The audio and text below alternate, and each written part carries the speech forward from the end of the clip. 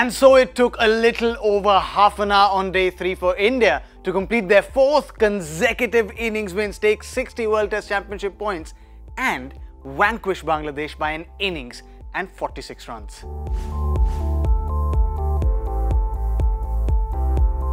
Mushfiqur Rahim dragged the game to day 3 for Bangladesh, and the next task for the guests was to make India bat again.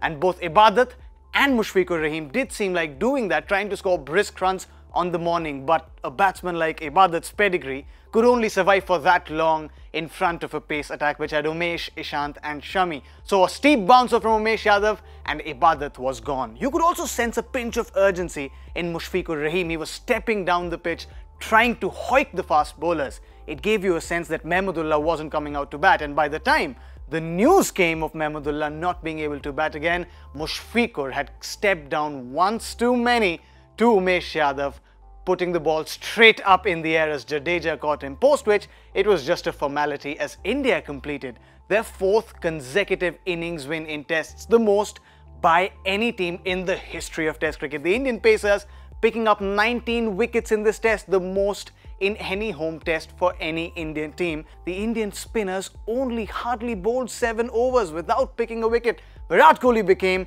the 5th most successful test captain of all time. Look at that scorecard. The Indian pacers have dominated this series. The spinners have hardly bowled and hardly picked any wickets throughout this series. And under Virat Kohli, this mean machine of Indian team doesn't seem like stopping.